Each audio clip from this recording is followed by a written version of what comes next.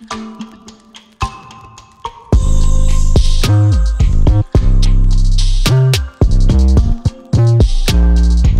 I just finished my lunch and let's talk about how I shoot my Instagram photos. So first of all the Instagram photos from my account is shooting in my room. Basically, mostly it's in my room. Like last few days I post some sick photos about a lot of things. So if you haven't checked my Instagram account, you should go and follow me and check my photos because some of it is pretty sick. So this morning I take a photo about Sony 16mm to 50mm lens. So it's this small lens and the result is pretty good. So if you haven't, go check out these photos.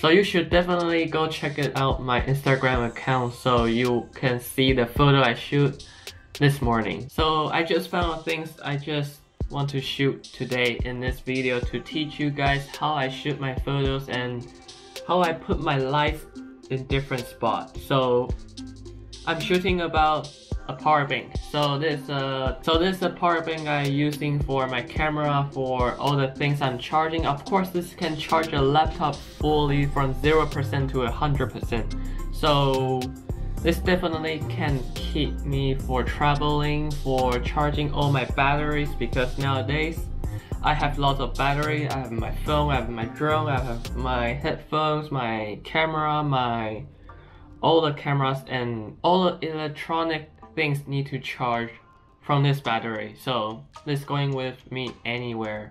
If I want to go for a shoot, I definitely will bring this. So firstly, I want to have a background. So I want a white background. So definitely I'll choose this background on here. So I will go set it up and I'll bring you guys to show what things did I set it up and how I set it up. So definitely, first of all, I gotta use this chair I'm sitting at. So yes, let's go. And now take another piece of chair to put at the top.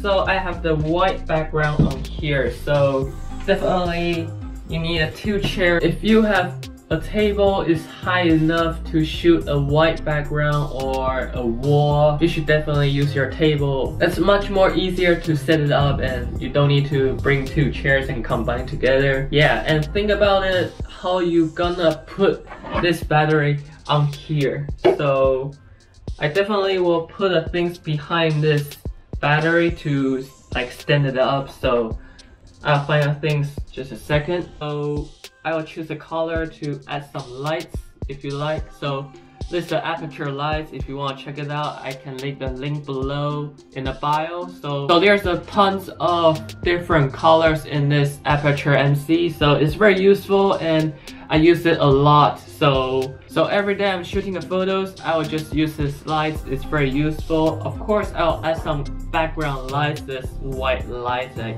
this light. So it seems like more cinematic light. So if I want to say, of course, a lot of different lights in here. So I will definitely use all the lights in this photo shoot. Let's go set up all the lights now. So let's see.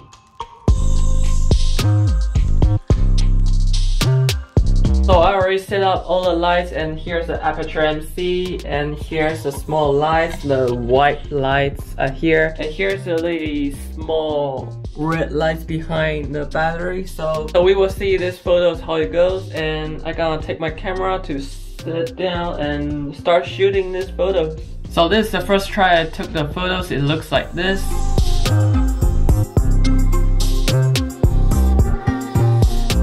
All the photos is the first try. So because of this morning I already shoot some photos, so all the settings is already set properly. So basically I will jump into my laptop and edit and color grading and put some effects in there, so it looks better than shooting out of this camera. So you definitely need to color grade all the photos. If it's me, I will color grading and post on Instagram. So let's jump into our computer. So I pull the image into this system. So let's rotate, convert, and let's zoom it in a little bit. So first of all, I want to use a curve. So basically curve looks like this, and I would definitely to pull it down to looks more better and looks more cinematic photos. So I'll pull it down a little bit and pull the red up,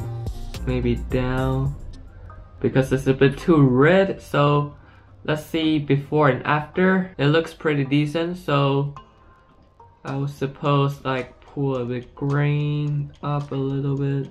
So of course you don't want to pull it too high because it looks fully green or it looks sucks. So when you are color grading, make sure you don't go too crazy. So if you are color grading like this before and after, the left side is after, the before is on the right side. So basically it looks better, and look at this, like black side looks more cinematic and looks more natural, because when you're adding some lights, of course there's some noise in your camera, so make sure you do the color grading correctly. So it's about all the curve, and let's press OK. So the next one is exposure.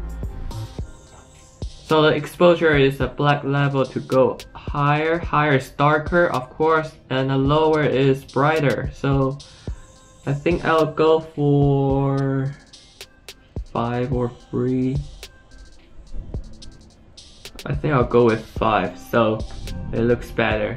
And exposure is the brightness, the image you want to do. So of course you are shooting this kind of image, of course you are shooting a subject, of course you want the brightness, but not going too bright or it will go overexposed. So make sure you go not too crazy with this. So I'll say about 500 will be good.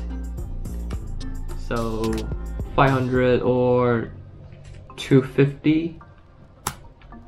I think 250 will be looks good, like decent. Or I don't know, you just need to play around with this color grading system. So make sure you are not too dark, not too bright. I think I'll go with 2, or it looks more natural. And of course the brightness and the contrast. So the brightness is the image again, so it's more general, so I'll go with -2, yes. And the contrast is the black, and just pop up the color a bit so it looks more better when you are look before and after.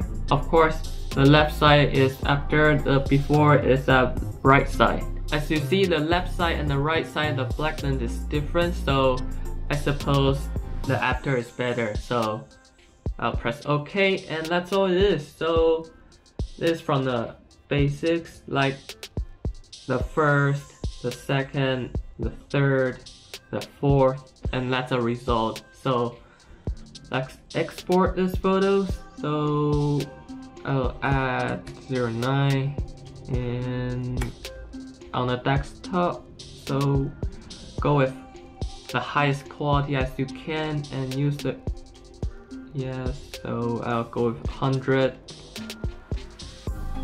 and let's export, finish. So let's see before and after what it looks like. So this is the 2 photos before and after. The left side is before and the right side is after. So basically the background is a bit like not very clear, like the black things on the wall like here, and this things I need to clean it up. So basically it's like this, and before and after photos. So it looks better, of course, and the lights is I bring it up a little bit, and the color I bring it down just a little, but it looks better. Like, so all in all, this is how I took my photos and color grading my photos. So this is the step by step.